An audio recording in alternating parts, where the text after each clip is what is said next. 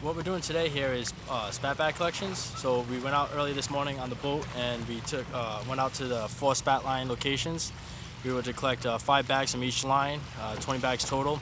And what we're doing is they're set out there at 4 different locations. We have Snug Harbor, Strawberry Point, at the sanctuary, and a little bit further north at Smeltbrook Cove. So we're going through the bags. We have people on the shoreline right now hosing down the bags, going through using the sieves to go through them and finding real small spat, anywhere from like 0.5 to possibly up to 13 millimeters in size. And we're going through them and counting out to see how many spat fell on each one of those individual lines. So you have to measure it now? Yep, we measure, and then we put it in the water, so hopefully it'll. We monitor each location, and one of the things we're trying to do is figure out where does the spat settle? You know, when the spat gets released from the adult scallops, where does it actually go? And so we're trying to figure out what the circulation is like in this pond and where those spat actually go. And then the next part that we do, and we've already done this year, we've done over 30 dive surveys. And those dive surveys consist of a 50-meter transect.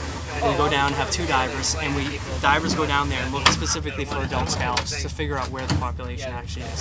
So based upon the dive surveys and based upon the spat bag analysis that we're doing right now, we can get a pretty decent idea of what the population is approximately. We've had some extremely high numbers of spat, and it's a really good sign because it shows that the 20,000 scallops that we were able to put in the water earlier in the springtime those scallops are actually spawning, and the spat are getting in the water, and it's a great sign not only for the ecosystem but for the scallop population. Historically, there used to be a huge population of scallops, but because of a number of reasons, those numbers have really gone down, and this effort here is really going to make a big difference in getting that population back up to where we like to see it, not only for the ecosystem itself, but for people, for residents, for tourists.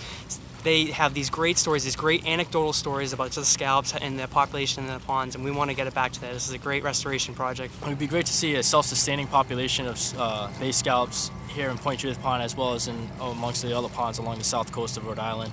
And this is one of our stepping stones, is to try this project here. This is a continuation of the North Cape restoration efforts that took place from 2004 through 2008.